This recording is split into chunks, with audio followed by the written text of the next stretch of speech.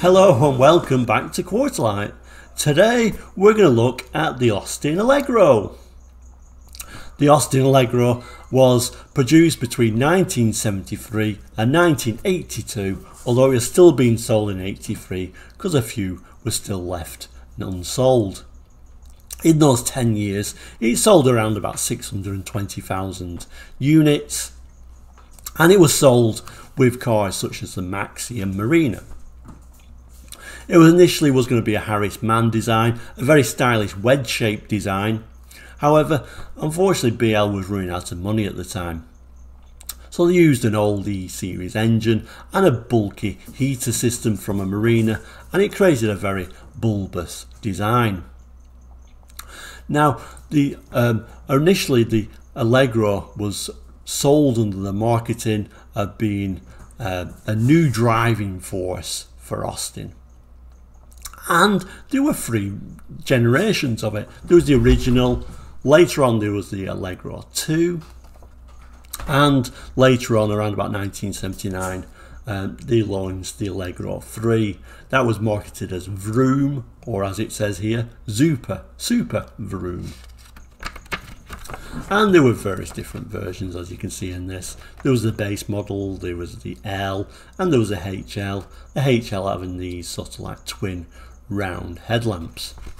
There was also an estate, and there were manuals and automatics as well.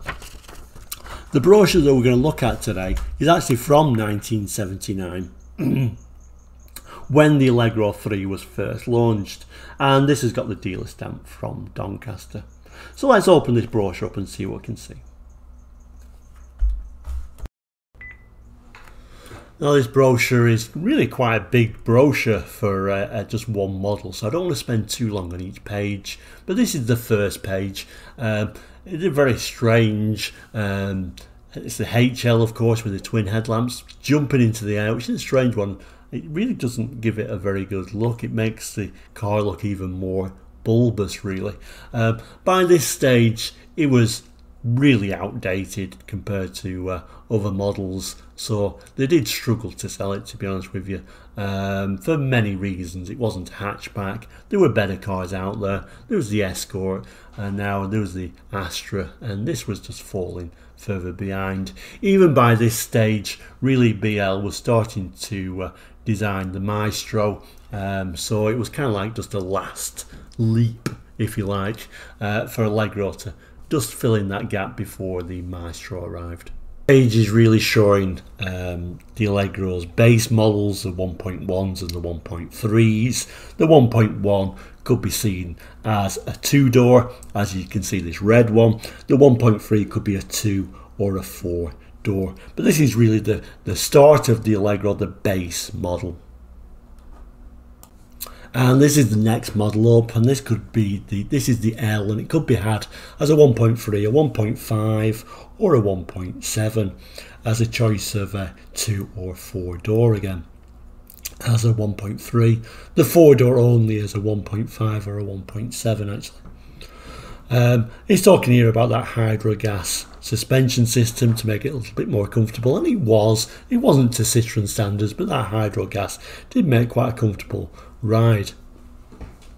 A very 70s colour, showing this brown, although now we're kind of like late 70s now into the 80s, but still kind of like reminds me of the Allegro, the brown colour. It kind of reminds me, particularly going back to that first picture, it had really horrendous nicknames. One of them was the Flying Pig, which I suppose was shown in that first picture. Very unflattering name, and when it was in brown like this one, it had an even less flattering name that I won't say here. But anyway, let's move on. It's showing again the L here with showing the seats in particular. It goes on to say the automatic transmission is standard on the 1.7. It's an optional extra on the 1.3. And this is the estate, so if you wanted a hatchback you really had to come to the estates, and in my opinion this is kind of like the the most unusual and I would say my preferred design of all the Allegros, this estate, with this lovely great big huge window on the back. Very practical. It had the folding down seats, as we're becoming more and more popular. A two-door though, which is a little bit unusual I guess for an estate, but kind of like Escorts were doing the same thing. I always think it's strange having a two-door estate car really, as you tend to think it's more of a family vehicle and you think it'd be four doors, but two-door it is. And with this sort of very brown dated interior, don't get me wrong, I don't dislike the Allegro at all. Some people say it's one of those worst cars in history, like the Marina. I don't think either of them are anywhere near worst car in history status. It's just unfortunate. It could have been a so much better car if British Leyland were better managed and they organised and had a better accounting system. These could have been fantastic cars, but it is what it is. This then folds out to give sort of more images of the Allegro estate, showing it as a very practical vehicle, no matter what you've done, if you've got a small business or if you're just a family vehicle. It's showing how practical that estate really is. We have the range topper, the HL, again available as a 1.3, 1.5 or 1.7. As you can see, it's got that nice vinyl roof on there, and it's very distinctive with these twin round headlamps. It's also showing on here that if you get that 1.7 HL, it develops 90 brake horsepower, top speed 100 miles per hour, and a 0 to 60 in only 10 seconds. I don't really think that's a bad performance really for this time. Also look at the HL, and it's showing there that it's got such things as a push button radio, a useful intermittent wipe facility, and such things as that hydromatic gas suspension. It was touted as kind of the range topping luxury version, although really it wasn't very luxurious at all. And it also shows the Allegro's shortcomings with that small little boot, where really it should have been a hatchback. Here it's showing that automatic option. It's also showing some of Allegro's standard features that are not optional, such things as door handles and windscreen wipers and lights. It's a very strange page showing things you really wouldn't want a car not to have, but nevertheless, these are standard on the Allegro. And then finally on the very last page, it's showing the features at a glance, different technical specifications, and then we're looking at sort of miles per gallon. So for example, the 1.1 two-door manual in urban driving would do 33.2 mile per gallon, all the way down to an Allegro 1.7L estate auto doing 27.8 miles per gallon. So there we go, the Austin Allegro. So it soldiered on to around about March 1982. The Maestro came out in November 1982. Although the Allegro was still being sold, there were still lots of unsold Allegros around, and indeed it was still being sold in 1983 when Maestro sales were well underway. It really struggled to sell at the end. But it's not surprising when you compare it to similar years of the Escorts and Astra. It was an old car by this stage.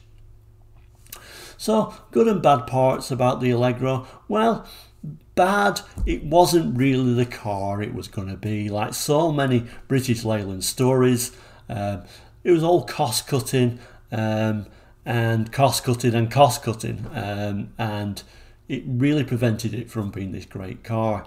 It was all compromise, and it produced a very bulbous, unlikable shape really. My own opinion, I really like them. I like the bulbous design. I don't think it's anywhere near one of the worst cars in history.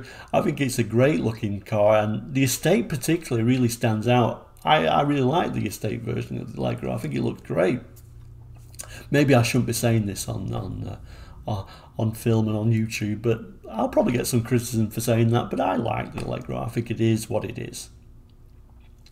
There were also some good points about the Allegro. Amazingly enough, for a 70s car, the rust protection on Allegros were really, really good.